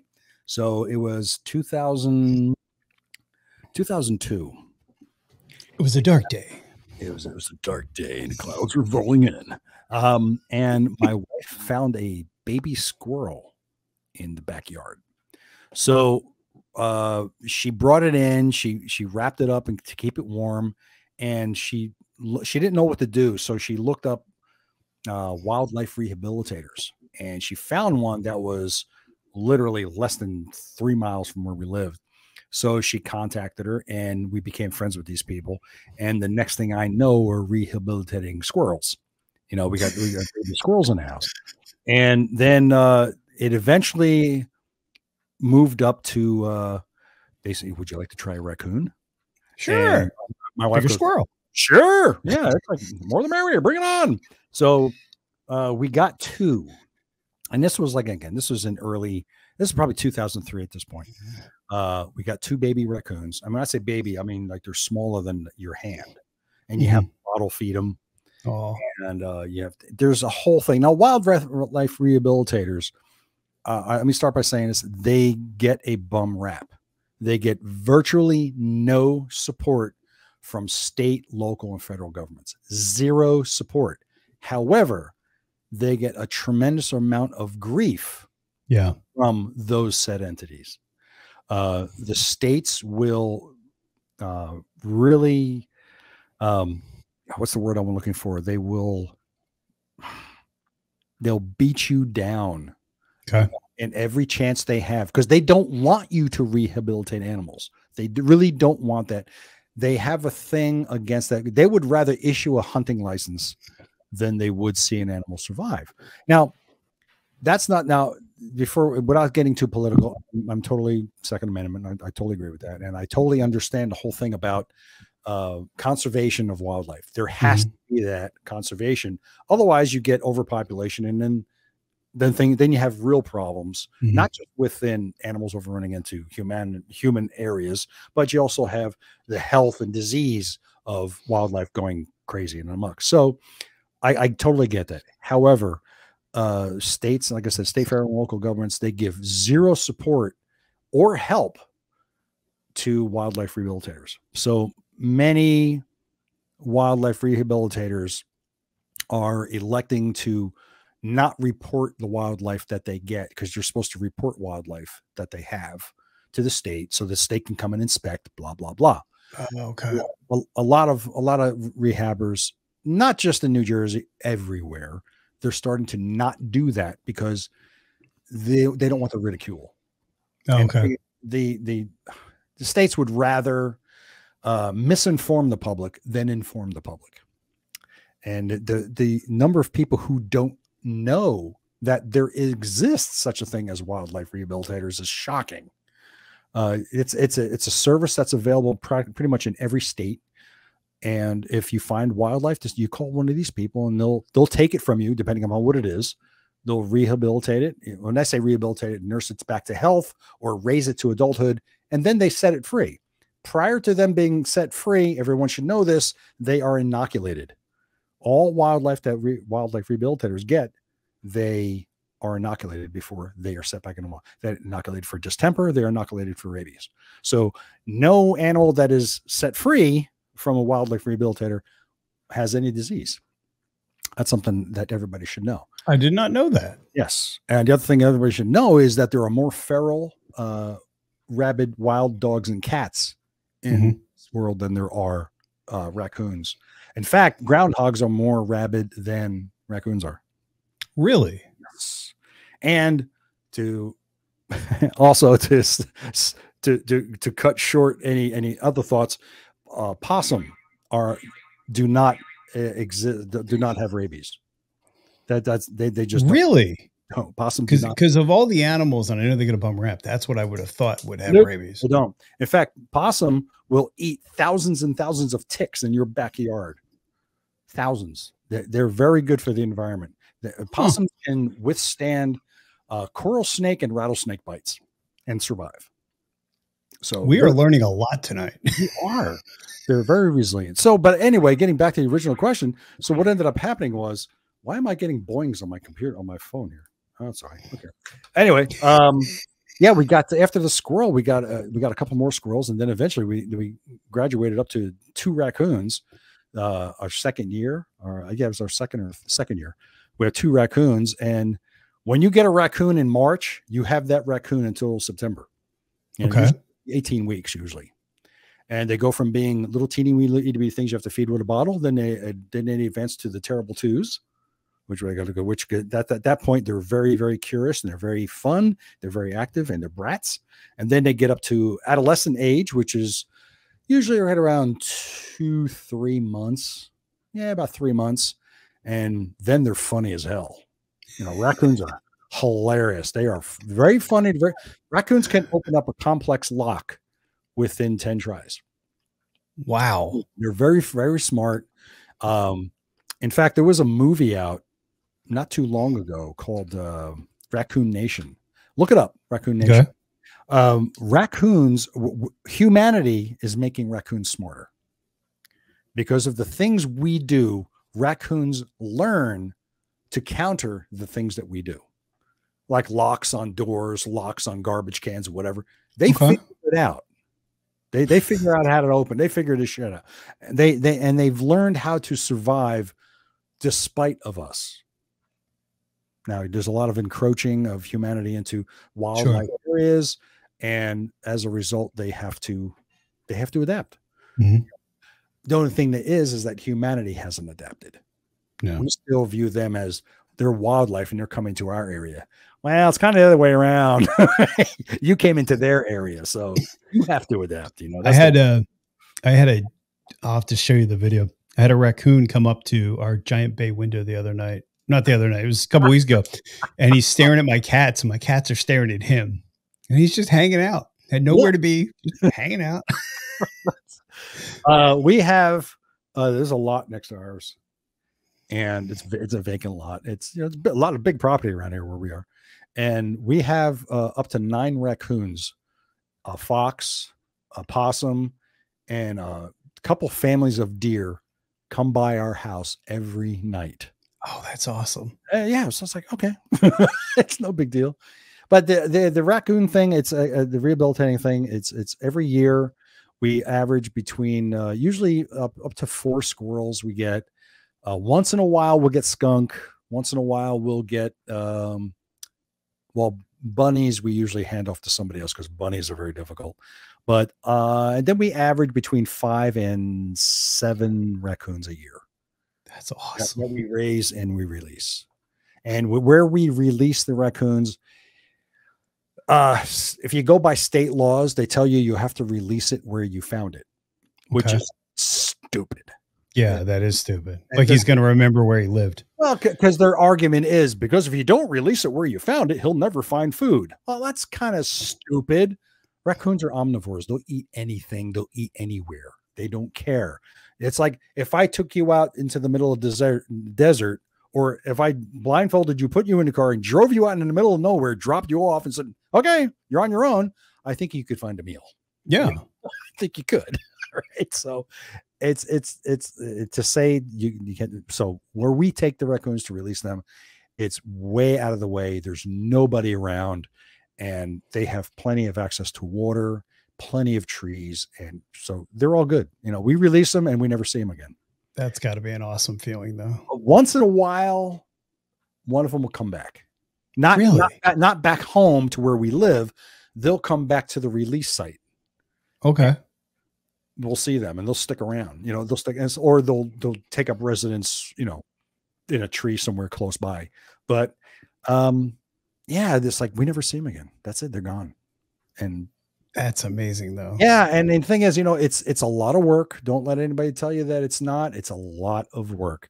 When you have baby raccoons, you're feeding them 4 to 5 times a day. Wow. And you're bottle feeding them at first. And then when you're not, usually when they get to about 8 or 9 weeks, maybe 10 weeks. Yeah, no, I take that back. Maybe about 8 weeks. They're off the bottle and now they're onto solid food. And now you're preparing meals for them twice a day. And, raccoons don't eat with napkins and forks. They're messy. You haven't completely rehabbed them. Okay. And I have this saying, and a lot of people have adopted this saying. And the saying is, if you have a real raccoon, you own nothing. You don't. They take it. It's theirs. Forget it. You'll never see it. And if you do see it again, it's not going to be in the condition it left. I'm telling you, they'll take your shit. That's funny. And they're a lot of fun. They are tremendously a lot of fun. When it comes to a certain point where they go from the little cage in the bedroom to a bigger cage in the baby room. We have a room in the house dedicated for babies.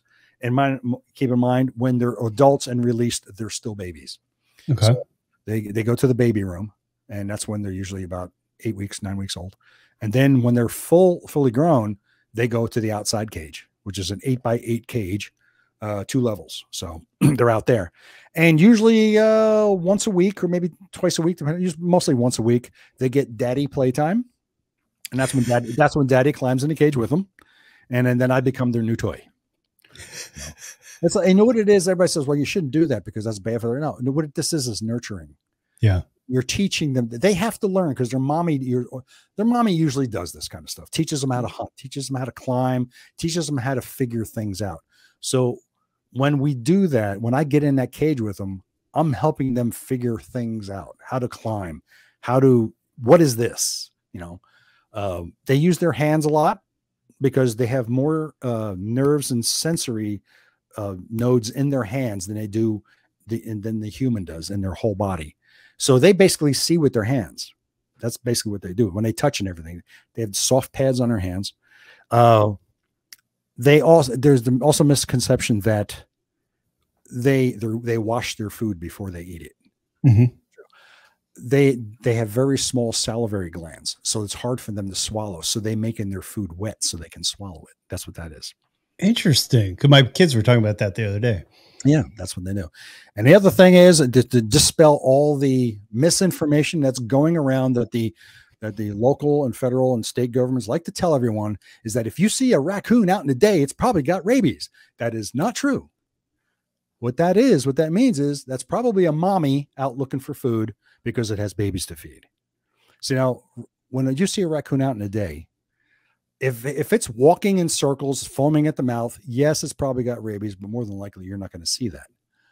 But if you see a raccoon out during the day, it's kind of like you waking up at 3 o'clock in the morning and going like, I'm hungry. I'm going to go get something to eat. And that's what they're doing. They're going to the fridge, but their fridge is outside. So they're going to Wawa. They're going to Wawa. They're going to the dumpster behind your house, whatever the case may be. But that's that, so raccoons are, wildlife in general. They're here for us to enjoy, not necessarily to eat, but they're here for us to enjoy and to share the planet with. I enjoy wildlife. I enjoy seeing them. They're entertaining. I think wildlife is funny because they don't understand a lot of things, so they respond to whatever they see in a very curious manner. So it's entertaining. I have a wildlife camera outside my house, and it's just hilarious to see what I see every day. It's just, So that's the story of the wildlife rehabilitation thing. That is awesome. I mean, you guys a lot of credit. That's awesome. Oh, thank you. Thank you. This has been a pleasure. So as we wrap this up, I guess the question is, and you are the guest, so it is in your hands, sir. How would you like to leave it? How can people find you? Well, okay. We're on, like I said, any platform that you can listen to a podcast, we're there. Just look for the Motorcycle Men podcast. It's just Motorcycle Men. And that's you'll see us there. And we put out an episode I would like to say weekly, but it's actually very weekly. But more than likely, it's going to be every 2 weeks. But there are usually interviews in between. I just posted another one this week. Yes, I did. So will there be? We're going to have a live show next week. Nice. Wait a minute. Aren't you on next week? Tuesday, you're on. You're going to play Jeopardy. I'm playing Jeopardy just so I'm gonna You're going to play Jeopardy with us on Tuesday. Now the thing is, now see, you got to kick their asses. That's the we encourage the guest to kick their asses, and I'm not giving you the answers to any of the questions. Well, when you start asking about the values of motorcycles, I'm screwed. I was listening today. I'm like, I'm fun. screwed. That's fun because everybody hates that category because nobody has no freaking clue. So that's great, you know. And what's interesting is, well, it's Jeopardy. You could just Google everything and look it on a phone. You can get the answer right there. Well, yeah, you can. But where's the fun in that? Exactly. We rely completely on everybody's honesty to just go ahead and just look at the answers available on the screen and pick one. That's it. That's a lot of fun. So anyway, so we any place you listen to podcasts, we're there. I am also on YouTube. Look for the Ride with. Oh, we didn't even talk about that. I'm sorry. Oh, bring it up. We can talk about it. Yeah. So you're also, hey, Ted, I had a final thought there. I was trying to let you talk. No, it's all right. That's all right. So when did you get into the YouTube game? So we'll backtrack for a second. Well, yeah, we'll backtrack a little bit. Okay. So a couple years ago when the bike went down, the cam chain tensioners on the Heritage went, and I couldn't afford to just bring it to Harley and have them fix it. I couldn't bring it in. I had to learn how to do it myself. And so over the course of 6 months, I bought all the tools, bought all the stuff I needed, blah, blah, blah. And I documented the entire thing. And let me put it up on YouTube. And I was really an amateur at it. I didn't know what I was doing. I learned as I went along is what I did. And I just posted them up, and I posted them under the Motorcycle Men moniker. I assume this is, will just be part of the podcast. I posted them that way. Eventually I just said, you know what? I want to separate the two. I want them to be two separate entities because what I do on YouTube has nothing to do with the podcast. Sure. Although I do make it part of the podcast. But anyway, so I decided to just start calling it Ride with Ted because it's just me riding, you know, and doing whatever. And that's that. So and this was, I don't know, 3-4 years ago, 5. Well, I say, 2019. Oh my God. So it's been almost 5 years now that I've been doing that. And I've only got, pathetically, I've only got 77 episodes out on my podcast. Cause on my YouTube channel, it's and I have to be honest, is like in the last year, probably in the last year, I've been more determined with it. Okay. To make it, because I've been devoting more time to it. I got another camera. I got better stuff. Although you couldn't tell that by my YouTube channel because my microphones keep breaking. It really pisses me off. You know, you spend all this money on gear, especially with the GoPros, and the freaking audio goes out. I'm like, what the hell? So you go buy the freaking module, and then 3 months later it breaks again. It's like, God damn. So, or you buy a different type of mic, and then the mic cable goes. And that's one of the issues that I have constantly. It's that and batteries dying. So, you know, it's a never ending battle to make sure everything's working fine. But when it's working, you know? So, I thought, so let me just keep pushing it. And before I went to Sturgis, I only had 273 subscribers. And I'm like, I don't look at the analytics. I don't look at any of that. I'm like, look, if you want to watch it, fine. If you don't want to watch it, don't watch it. I don't care, whatever. But after I got back from Sturgis, started publishing the Sturgis videos, I picked up 200 subscribers in about a week. Nice. Yeah. And it kind of like plateaued a little bit. But one of the things that I found, which maybe I shouldn't have looked into this, but I discovered that 97% of the people who watch my channel are not subscribed. And I'm like, hold it. 97% of the people out there who are watching my channel are not subscribed. how hard is it to hit that subscribe button? I mean, come on. Yeah. So I was like, all right, hey, whatever. I'm just going to keep going. So I pick up a subscriber every now and then. You know, it's slowly growing. Like most of my Sturgis videos are up. I got like 5 more to publish. Yeah. I mean, Sturgis is a good topic for growth, though, because I feel like you could put anything up with the name Sturgis in it, and it's going to at least draw the interest to see what it's about, which is good. Yeah. You know what it is? I think people, though, are tired of seeing Sturgis party videos. Oh, 100%. You know, I mean, and my videos aren't like that because I'm not really a party guy. Mm-hmm. But mine's mostly about, this is the environment you're going to encounter at Sturgis. Here's what you can see while you're at Sturgis. And here's the things that are to do around Sturgis. And here's the rides you can do around Sturgis, that kind of a thing. But the weather was so crappy. Yeah. That I really didn't get a lot of riding in. You know, I was kind of disappointed in that way. And again, I went by myself and I was kind of overwhelmed, but I did my best, you know, and I went out there with this goofy idea that I was going to do a video a day, and I was going to publish a video a day. That's like, after the first night, I was like, yeah, it ain't happening. Yeah. So here I am, like, you know what, 6 weeks later, and I'm still publishing Sturgis videos. Yeah, but see, I don't know. I think, to me, I know a lot of people do that. They'll publish the same night and go out on the road and take a laptop. But to me, that's not what you're there for. You know, yeah.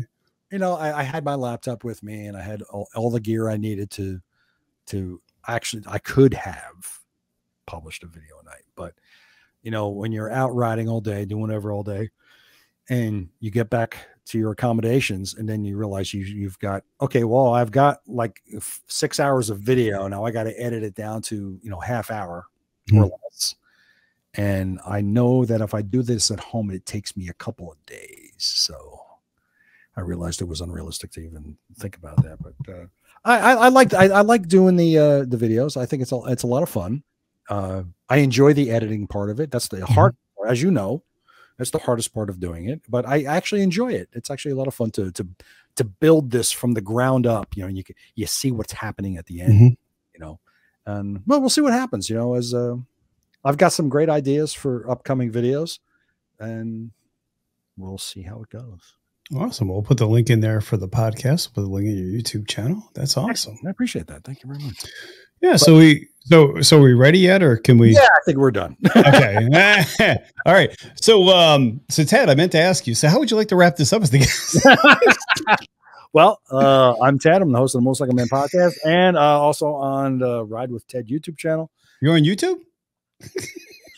You don't want to get into that. And yeah, you can find the podcast on any platform that supports podcasts, and you know where you can see the YouTube channel stuff. It's on YouTube. So, and that's it. Oh, thank you very much. Subscribe to my channel and listen to the podcast. Yeah, you guys absolutely owe it to yourself to do both. Yeah, and definitely listen next week, because Brian's going to be on the show. We're going to see how well he does in Jeopardy against the other 3 knuckleheads I have on the show. I'm looking forward to it, Ted. I had a great time sitting and talking to you, not only tonight, but the other night. So that was good. All right. So it's great. Been a huge fan of the podcast. So thank you. Well, thank you so much, sir. And for all you guys, we hoping to bring this back weekly, but please check out and subscribe to the channel, and make sure you check out the Motorcycle Men podcast as well as Ted's personal channel. As always, guys, please stay safe and remember you're not alone. Thanks so much for watching, guys. You got it.